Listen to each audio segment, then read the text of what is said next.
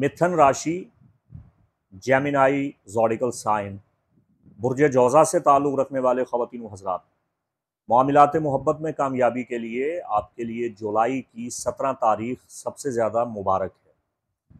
और रुपए पैसे में फरावानी के लिए, रिज़्क़ में बरकत के लिए, हुसूल रिज़्क़ के लिए और कुशादगी रिज़्क़ के लिए जो मुबारक दिन है जुलाई में, वो 24 जुलाई है आपके लिए।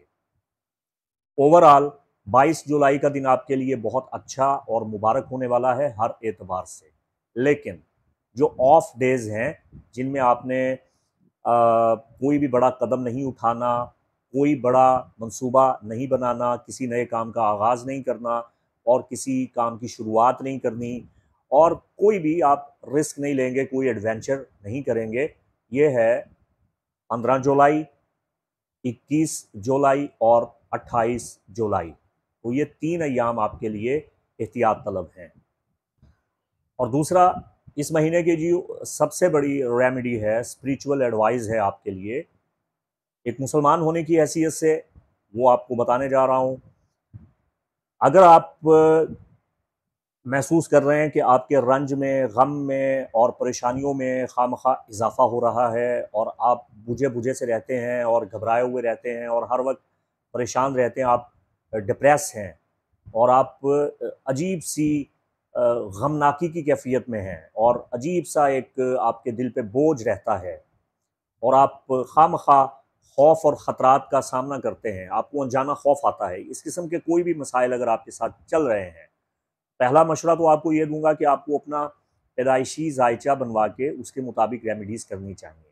ताहम मजमूई तौर पे, इजमाली तौर पे, जर्नली मैं तमाम जेमिनाइज़ ख़वातीन व हज़रात को ये बता रहा हूँ कि आपको पर्ल यानी मोती वेयर करना चाहिए या ओपल लॉकेट में आपको अपने गले में पहनना चाहिए और 21 जुलाई को आप इसे पहनेंगे तो आपके अंदर फ़रहत आएगी, तवानाई आएगी, आपकी ज़िंदगी में तवाज़ुन आएगा, बेहतरी आएगी और आपकी खुशियों में इजाफ़ा होगा। और अगर आप पे कोई मनफी असरात हैं, शादी में रुकावट है, बेरोज़गारी है, माली परेशानी है या किसी किस्म की बीमारी है, तो उसका भी ख़ात्मा होगा। और अगर आप ये नहीं कर सकते तो फिर इससे आसान हल आपको बता रहा हूँ, वो ये है कि आपको दूध की सबील लगानी चाहिए या कम से कम गरीब बच्चों को बरोज़ पीर दूध अतिया करना चाहिए, दूध का सदका करना चाहिए। भाई दूध के आज छोटे छोटे 5-7 आप टेट्रा पैक ले लें और वो गरीब बच्चों को बांट दें, इससे आपको बहुत फ़ायदा हासिल होगा। और दूसरा, जो न्यू एज स्पिरिचुअल मूवमेंट की एडवाइस है वो ये है कि स्टार्ट राइटिंग योर स्टोरी। आप खुद को मोटिवेट करेंगे, आप खुद को तहरीक दिलाएं, आप अपने ख़ास अहवाल डायरी पे लिख दें, ये आपका माजी है और अब आपने आगे क्या करना है और आपको क्या करना चाहिए, ये सब कुछ आप डायरी पे लिखेंगे। डायरी का जो लिंक है, जो ताल्लुक़ है, वो जुपिटर के साथ है और जुपिटर आपके फर्स्ट हाउस में है। जब आप अपनी ये खूबसूरत सी डायरी बनाएंगे और उसमें अपने रोज़मर्रा के मामूलात को एक शेड्यूल बना के लिखना शुरू कर देंगे तो जुपिटर आपकी सपोर्ट करेगा। बेहतर यह है कि आप अपना पर्सनल चार्ट बनवाएं, उससे ये पता चलेगा कि जुपिटर की आपके फर्स्ट हाउस में डेकन में मौजूदगी आपको अगर नफ़ा नहीं दे रही तो आप उसके मुनाफे कैसे हासिल कर सकते हैं, वो आपके लिए सबसे ज़्यादा बेहतर रहेगा। इस महीने में आपको सूरह अल कमर पढ़नी चाहिए। सूरह अल कमर पढ़ने से आपको खूब फ़ायदा होगा, ख़ास तौर पे 21 जुलाई जब फुल मून इन कैप्रिकॉर्न होगा तो इससे आपकी ना सिर्फ ये कि परेशानियां दूर होंगी सूरह कमर 21 जुलाई को पढ़ने से, बल्कि आप तमाम खौफ, ख़तरात और परेशान कुन मराहिल से आसानी से निकल जाएंगे। जुलाई की 15 तारीख से लेकर 31 जुलाई तक कवाकिब की पोजीशन आपके जायचा पे क्या असरात मुरतब कर रही है, इस हवाले से आपको बताना चाहता हूँ। मुश्तरी आपके जायचा के पहले घर में मौजूद है, आया है, आपकी ख्वाहिशात की तकमील में ये आसानियाँ फराहम कर रहा है। ज़ुहल रेट्रोग्रेड में चला गया है, इससे भी आपको काफ़ी बेहतरी महसूस होगी और सुख का सांस लेंगे। जुलाई का महीना मुख्तलिफ पहलुओं से आपके लिए तरक्की का वादा करता है। मोहब्बत के फूल खिलना शुरू हो रहे हैं। कैरियर के हवाला से ये महीना आपके लिए मददगार है। आप तरक्की चाहते हैं, तौसी चाहते हैं, वो आपको मिलेगी। माली मामलात में आपको मदद मिलेगी, तहरीक मिलेगी। इसके अलावा बस करना यह है कि आपने अपनी सेहत का ख़ास तौर पे ख्याल रखना है। जहाँ तक आपकी ज़िंदगी में मोहब्बत के मामलात का ताल्लुक़ है, तो आपकी मोहब्बत फ़रोग़ पा रही है, आप फल रहे हैं, आप फूल रहे हैं। मरी और ज़ोहरा की पोजीशन मोहब्बत की शादी में आपके लिए मददगार है। शादीशुदा ज़िंदगी में भी आप मियाँ बीवी एक दूसरे के करीब आ रहे हैं। अगर कोई इख्तिलाफ़ात थे, लड़ाई झगड़े थे, तो वो इंशाअल्लाह दूर होते हुए नज़र आ रहे हैं। बस एक दूसरे पे एतमाद रखें और गलत फहमियों से बचें। एक दूसरे पे शक करना किसी सूरत में भी मुनासिब नहीं है। इससे आपके अज़वाजी ताल्लुकात ख़तरे में पड़ सकते हैं।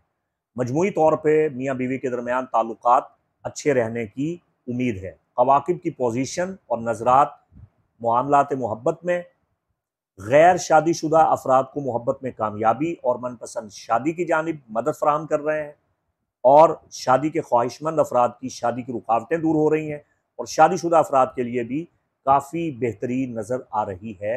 ये जेमिनी के लिए बहुत अच्छा सीज़न चल रहा है। जहाँ तक आपकी सेहत के मामलात का ताल्लुक़ है, तो मैंने पहले अर्ज़ किया कि आपकी सेहत में उतार और चढ़ाव आ रहा है।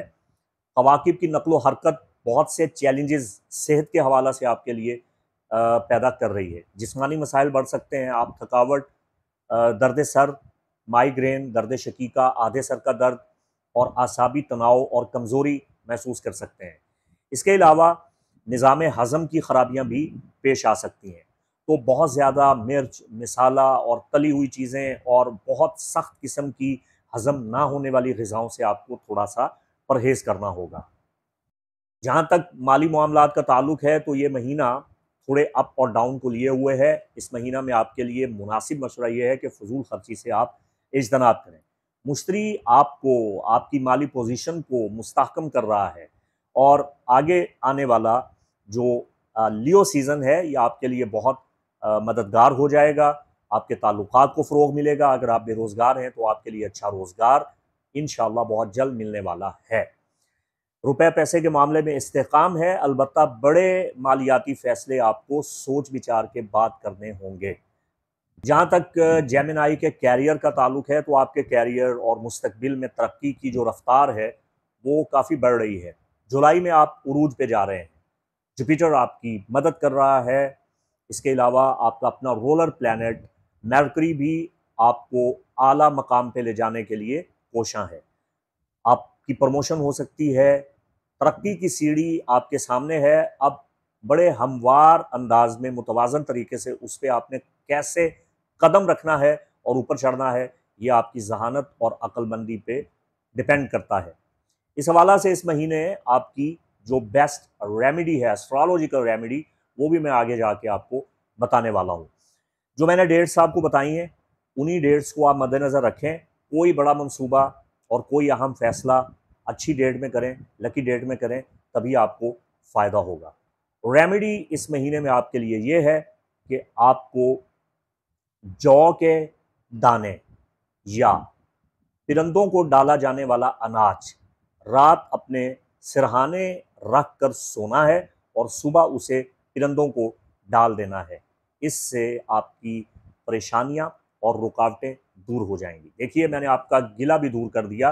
मैंने पिछले 2 महीनों से ना कोई रेमेडी बताई थी, ना स्पिरिचुअल रिलीजियस एडवाइस दी थी, ना कुछ पढ़ने के लिए बताया था, और ना ही मैंने new age spiritual movement advice दी थी। लेकिन अब मैंने ये तमाम मुशावरत, रूहानी अमाल आपके सामने पेश कर दिए हैं। दुआओं की दरख्वास्त के साथ मुफ्ती मोहम्मद इमरान हैदर रिज़वी को इजाज़त दें।